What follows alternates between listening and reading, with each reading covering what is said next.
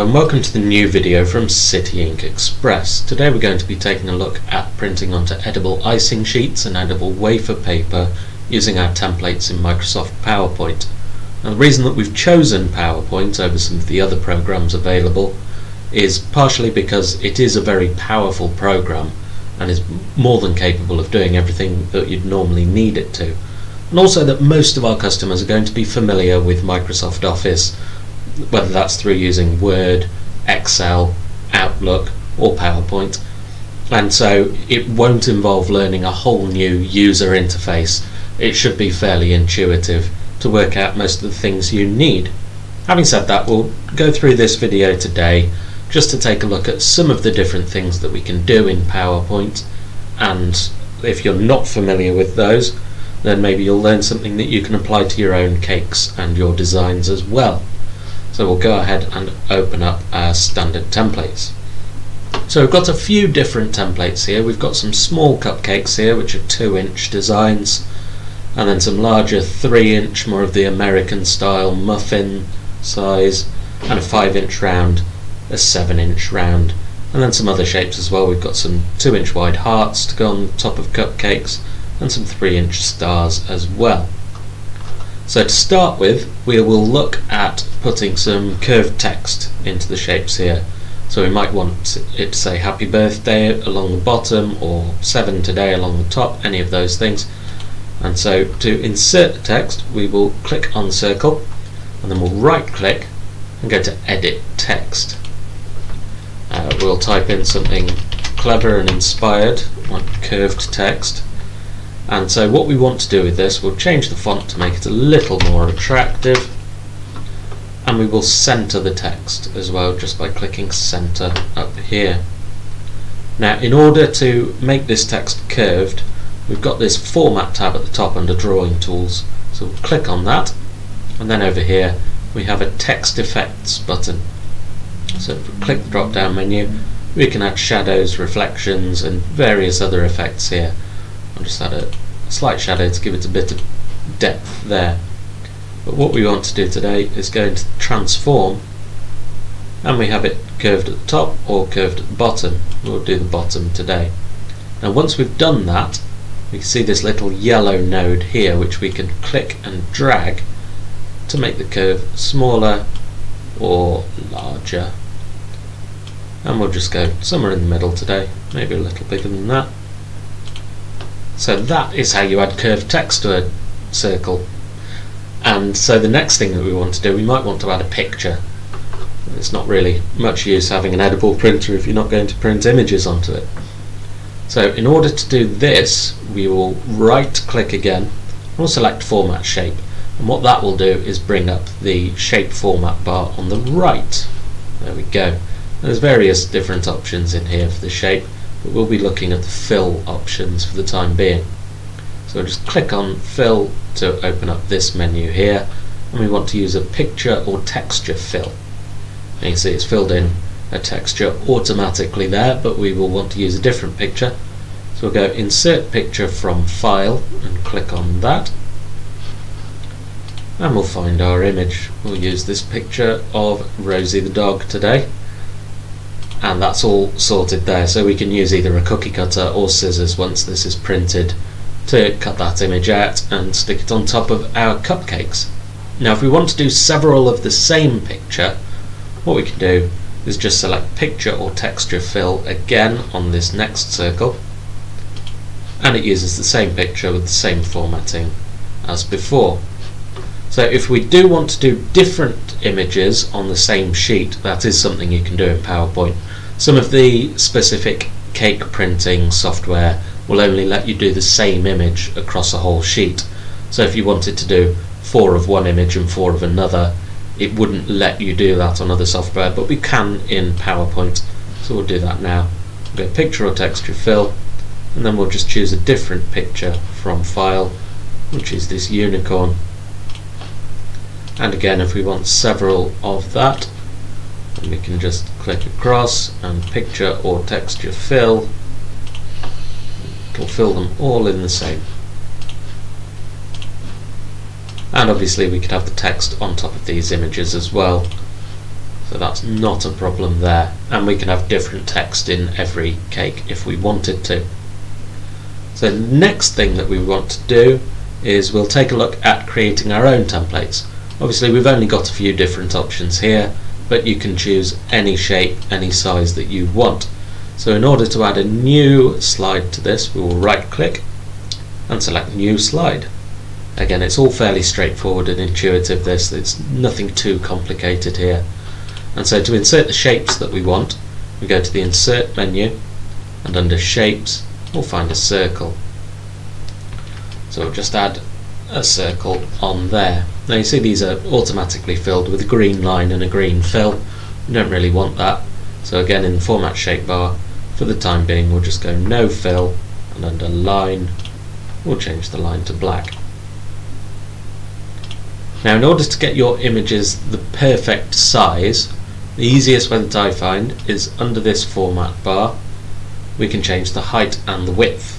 Now you can enter these in any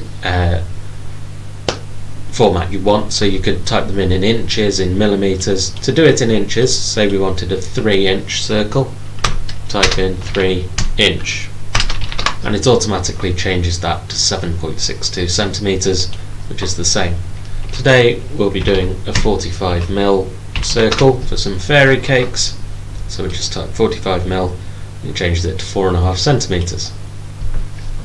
Now in order to have several of the same image on here, we could either right click and select copy and then paste the image and move it about. That's one way of doing things. Or we could also just hold down the control button on our keyboard and then drag the image, and it automatically creates a new image that's exactly the same. And you may have noticed that I had some dotted lines appear then, and those will just help you with lining things up. So you see those lines at the top and bottom mean that it's in line with the rest of the images, and those lines there mean that we've got equal spacing all the way across. So if we want to add a couple more rows, then again we can hold Control down and select multiple shapes, and again we just keep holding Control and drag down to there, and once more to there. So we've got 12 evenly spaced fairy cakes on here. We could probably fit some more on if we tried, but I'm not going to try too hard today. Now we will also look at inserting shapes that maybe don't fit very well, pictures that don't fit very well inside our shapes, sorry. So on these ones from earlier we did get fairly lucky in that both of those images, I'll show you the images in fact, the images are fairly square and the subject is centered inside it as well. So when we just clicked Picture Fill, it filled it in quite nicely there. Now if we want to use an image which is maybe not as square, like a standard photo shape, then we could have this Paw Patrol picture as an example. So I'll show you what happens if we try and fill with this in our fairy cakes. So we come across Picture or Texture Fill again, from File, I'm going to choose the Paw Patrol picture. Now you see that this has been somewhat stretched to fill the shape properly, but we don't really want that. It looks a little bit odd. So we'll zoom back out. So up here we've now got two format bars. We've got one for drawing tools, which is for the whole shape and the text and the fill and whatnot, and one for picture tools, which is just for the picture inside.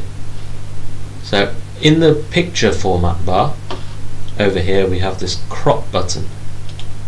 Now if we click fit, then it has the correct aspect ratio, so it is the correct shape, the image, and then we can resize it and move it about.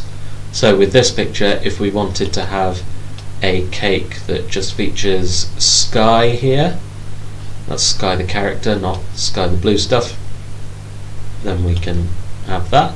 And again, once we click off this, that's just a picture of her in there. Maybe in the next one, again, we picture or texture fill to get the same thing. Then we can come up to the picture format bar and go to the crop menu, and then we could maybe have here we go, we'll have Marshall in this one, go, lined up quite nicely there. And again in the third, maybe we want to have Chase in this one, everybody's favourite character. Here he is, the police dog. Didn't quite fit his backpack in there, so we'll just resize the image slightly. There we go, perfect. And then maybe in the last one we'll, again choose picture or texture fill, come across to crop, and we'll stick rubble in the middle of this cake here. There we go, so we've got 4 cakes that each match quite nicely. So we could do all 12 with different characters in if we wanted, for a nice selection of cupcakes for a kids' party or something like that, which is quite nice. So the next thing that we're going to talk about is the lines. Obviously on all of our templates we've got these black outlines. You can remove those very easily, or you can change the colour, change the thickness, and we'll talk about how to do that now. So if we wanted to remove a line, we'll remove the line from Chase here. Again, under the format bar, we'll just click on fill to minimise that, and we'll bring up the line option. So we can just click no line there, and then when we cut the picture out, it'll just be that image without the black outline. Now the reason that we have kept a black outline on all of our images is that if we choose no line on an image that has no fill, then you can't see it anymore and it becomes very difficult to select. So you can still select it, but we'll just add that line back in.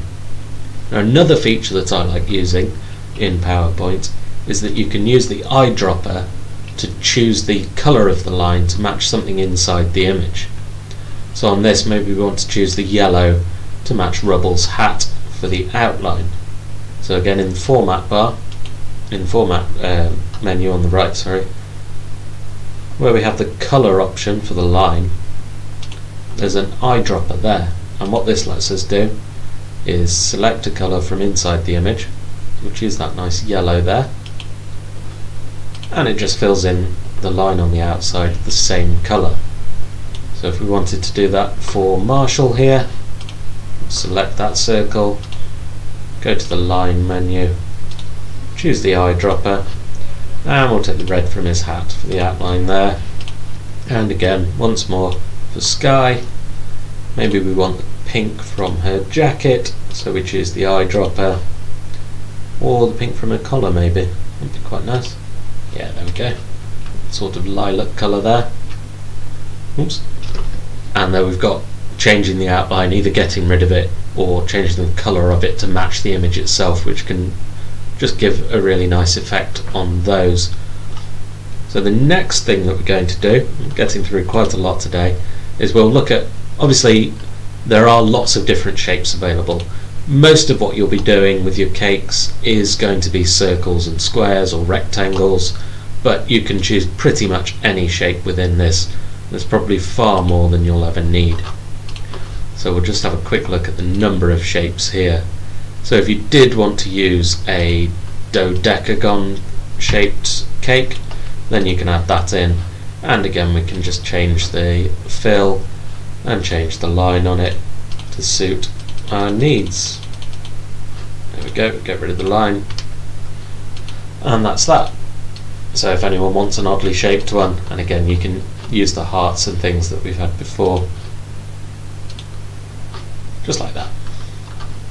So we'll get rid of this one, and we'll look at doing something maybe a little more involved. Maybe someone wants a full cake print for a rectangular cake. So we'll go insert, shapes, choose a rectangle, add it.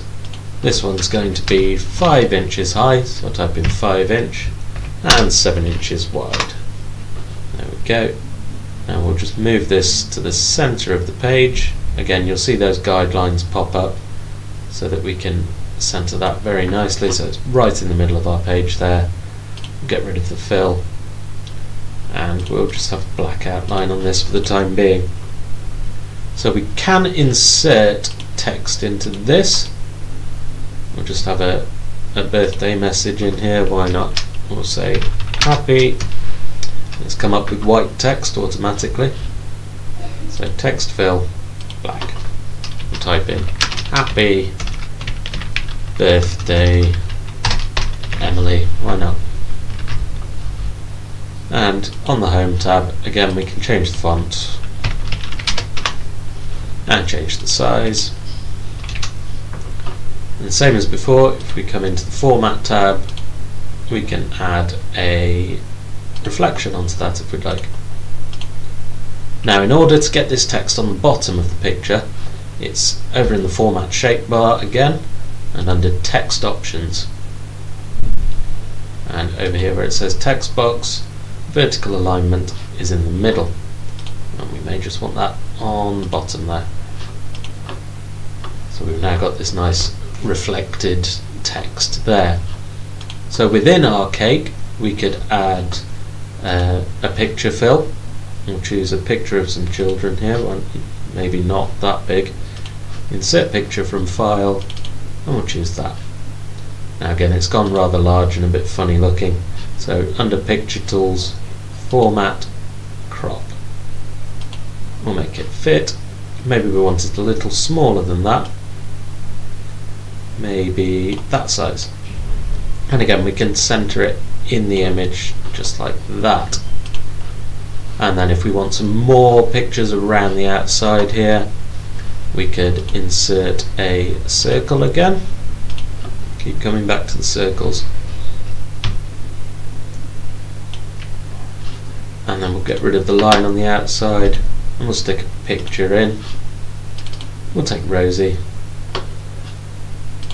and we'll just make sure that she fills that area.